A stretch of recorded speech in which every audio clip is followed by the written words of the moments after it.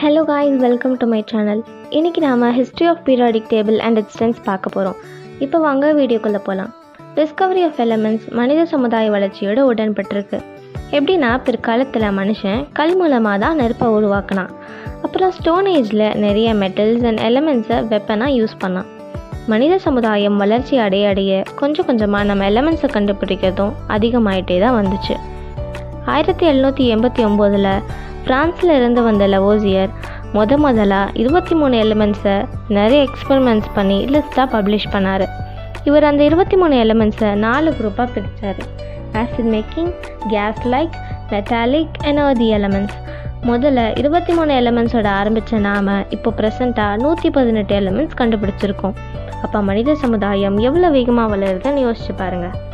இதுக்கடுத்து நிறைய scientist எலிமெண்ட்ஸை classify பண்ண முன் வந்தாங்க. 1817 டாபரீனர் ஒரே ப்ராப்பர்ட்டிஸுடைய 3 எலிமெண்ட்ஸை தனித்தனியாக பிரித்தார். இதை தான் ட்ரையட்ஸ்ன்னு சொன்னாங்க. இதில் மிடில் இருக்கிற எலிமெண்ட்டோட அட்டாமிக் வெயிட் மற்ற 2 எலிமெண்ட்டோட அரித்மெட்டிக் மீனாக இருக்கும். அடுத்து 1862 டி சான்கோட்டாய்ஸ் எலிமெண்ட்ஸோட ப்ராப்பர்ட்டிஸ் அண்ட் அட்டாமிக் வெயிட்ஸை சம்மந்தப்படுத்தி ஒரு ஹீலிக்ஸ் பண்ணார். இந்த ஹீலிக்ஸ் ஆங்கிள் 45 டிகிரி. அப்புறம் அந்த சிலிண்டரோட சர்க்கம்ஃபரன்ஸ் 16 யூனிட்ஸ் இருந்துச்சு. ஹீலிக்ஸோட ஒரு கம்ப்ளீட் டர்னுக்கு அடுத்து எலிமெண்ட்ஸோட அட்டாமிக் வெயிட் 16 இன்க்ரீஸ் ஆச்சு. அடுத்து 1864 J Newland law of octaves propose பண்ணார். இதில் எலிமெண்ட்ஸோட அட்டாமிக் வெயிட்டை இன்க்ரீஸிங் ஆர்டரில் அரேஞ்ச் பண்ணும்போது ஒவ்வொரு 8th எலிமெண்ட்டோட ப்ராப்பர்ட்டிஸ் ஃபஸ்ட்டு எலிமெண்ட்டோட சிமிலராக இருக்கும். அடுத்து 1869 மெண்டலீவ் அட்டாமிக் வெயிட்டை ஃபங்க்ஷனாக வச்சு 70 எலிமெண்ட்ஸ் கொண்ட பீரியாடிக் டேபிள் பப்ளிஷ் பண்ணார். இதில் ஒரு சுவாரஸ்யமான விஷயம் என்னென்னா, அவர் காலத்தில் சில எலிமெண்ட்ஸ் கண்டுபிடிக்காமலேயே அந்த எலிமெண்ட்ஸ்க்கு பிளாங்க் ஸ்பேஸஸ் அவரோட பீரியாடிக் டேபிளில் விட்டுருந்தார். அது மட்டும் இல்லாமல் அவர் அந்த மிஸ்ஸிங் எலிமெண்ட்ஸோட ப்ராப்பர்ட்டிஸையும் ப்ரெடிக்ட் பண்ணார். அலுமினியம், சிலிக்கான்ற எலிமெண்ட்ஸோட ப்ராப்பர்ட்டிஸ் ப்ரெடிக்ட் பண்ணார். அதுக்கடுத்து கண்டுபிடிச்ச கெலியம் அண்ட் ஜெர்மானியம் அவர் ப்ரெடிக்ட் பண்ண ப்ராப்பர்ட்டிஸோட ஒத்து போச்சு.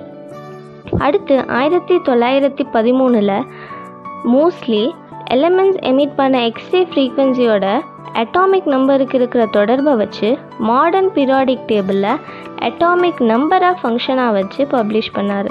அதுதான் இப்போ நாம் யூஸ் பண்ணிகிட்ருக்க பீரியாடிக் டேபிள். இப்போ வாங்க பீரியாடிக் ட்ரெண்ட்ஸ்க்கு போகலாம். ஒரு ஆட்டமோட மைய பகுதியிலிருந்து கடைசி எலக்ட்ரானோட அவுட்டர் ஷெல் வரைக்கும் இருக்கிற டிஸ்டன்ஸ் தான் அட்டாமிக் ரேடியஸ். அயானோட நியூக்ளியஸில் இருந்து அந்த நியூக்ளியஸ் தாக்கத்தை ஏற்படுத்தக்கூடிய கடைசி எலக்ட்ரான் வரைக்கும் இருக்கிற டிஸ்டன்ஸ் அயானிக் ரேடியஸ். இந்த அயானிக் ரேடியஸ் பவுலிங் மெத்தட் வச்சு நம்மளால் கண்டுபிடிக்க முடியும். அதுக்கு நமக்கு எஃபெக்டிவ் நியூக்ளியர் சார்ஜ்னால் என்னன்னு தெரிஞ்சிருக்கணும். ஆட்டமில் நியூக்ளியஸ் எலக்ட்ரான்ஸை அட்ராக்ட் பண்ணும், அதுவே எலக்ட்ரான் இன்னொரு எலக்ட்ரானை ரிப்பெல் பண்ணும். இப்படி ஒரு எலக்ட்ரான் இன்னொரு எலக்ட்ரானை ரிப்பெல் பண்ணுறதுனால நியூக்ளியஸ்க்கு கடைசி எலக்ட்ரான் மேலே இருக்கிற அட்ராக்டிவ் ஃபோர்ஸ் குறையும். இதுக்கு காரணமாக லாஸ்ட் எலக்ட்ரான் அண்ட் நியூக்ளியஸ்க்கு நடுவில் இருக்கிற எலக்ட்ரான்ஸ் ஒரு ஷீல்டு மாதிரி வேலை செய்யும். இதுதான் ஷீல்டிங் எஃபெக்ட். அந்த கடைசி எலக்ட்ரான் எக்ஸ்பீரியன்ஸ் பண்ணுற நியூக்ளியர் சார்ஜ் தான் எஃபெக்டிவ் நியூக்ளியர் சார்ஜ். நெக்ஸ்ட்டு, ஒரு கிரவுண்ட் ஸ்டேட்டில் இருக்கிற கேஷியஸ் ஆட்டமோட அவுட்டர்மோஸ்ட் லூஸ்லி பவுண்டட் எலக்ட்ரானை ரிமூவ் பண்ணுறதுக்கான தேவையான எனர்ஜி அயனைசேஷன் எனர்ஜி. அதுவே ஒரு ஆட்டமோட அவுட்டர்மோஸ்ட் வேலன்ஸ் ஷெல்லில் ஒரு எலக்ட்ரானை ஆட் பண்ணுறதுக்கு தேவையான energy electron affinity. Next, Kovalan மாலிகுலில் இருக்கிற எலிமெண்ட் எலக்ட்ரான்ஸை தன் பக்கம் இழுக்கிறது எலக்ட்ரோநெகட்டிவிட்டி. லெஃப்ட் டு ரைட் பீரியடில் அட்டாமிக் ரேடியஸ் டிக்ரீஸ் ஆகும். அதுவே ionisation energy, electron affinity and electronegativity increase ஆகும். டாப் டு பாட்டம் குரூப்பில் அட்டாமிக் ரேடியஸ் இன்க்ரீஸ் ஆகும். அதுவே ionisation energy, electron affinity and electronegativity degrees ஆகும். இது உங்களுக்கு புரிஞ்சிருக்குன்னு நினைக்கிறேன். இதே மாதிரி வேறு ஏதாவது டாபிக் பற்றி பேசணுன்னா கமெண்ட்டில் ரிவீல் பண்ணுங்கள். உங்களுக்கு பிடிச்சா லைக் பண்ணுங்கள், ஷேர் பண்ணுங்கள், சப்ஸ்கிரைப் பண்ணுங்கள்.